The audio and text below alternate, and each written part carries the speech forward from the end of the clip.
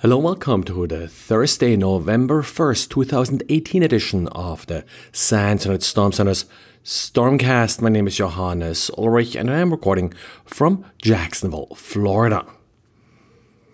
Brad took a look at what's new with encrypted Word documents that are spreading malware. Encrypted documents, of course, have been used for quite a while in order to usually bypass some simple antivirus filters. Now, in this case, the password is 1234. It's mentioned within the body of the email, and the emails themselves are typically either resumes or invoices, or at least that's what they claim to be. Brad is in particular discussing the various payloads that he has seen with these type of malicious documents over the last few years. Looks like more recently these emails are mostly distributing the NIMAME malware. Overall, some basic security awareness should probably take care of these type of emails. They have been around for so long that I think your users have probably seen them before. And if you have details regarding an interesting vulnerability in iOS and macOS that was patched with the release of iOS 12 and macOS Mojave.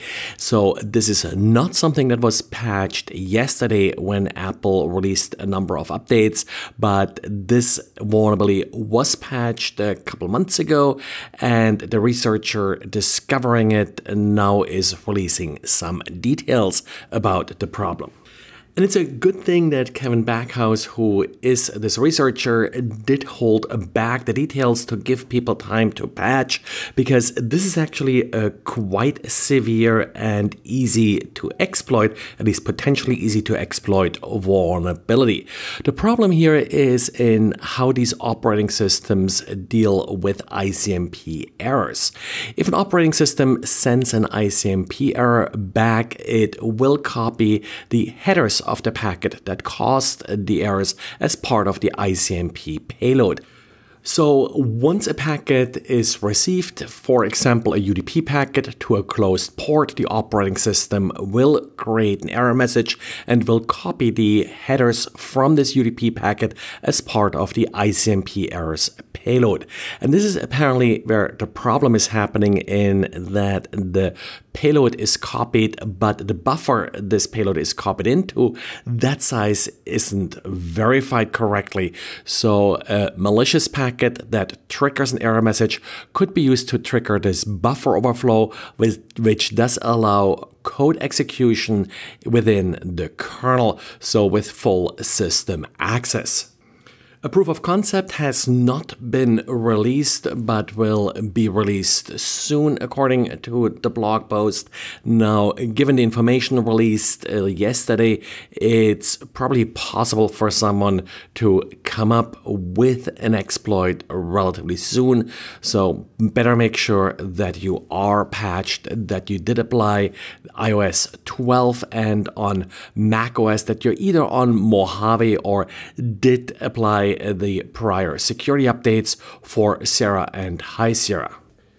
Now, a workaround available on OS X and macOS is to enable stealth mode on affected devices.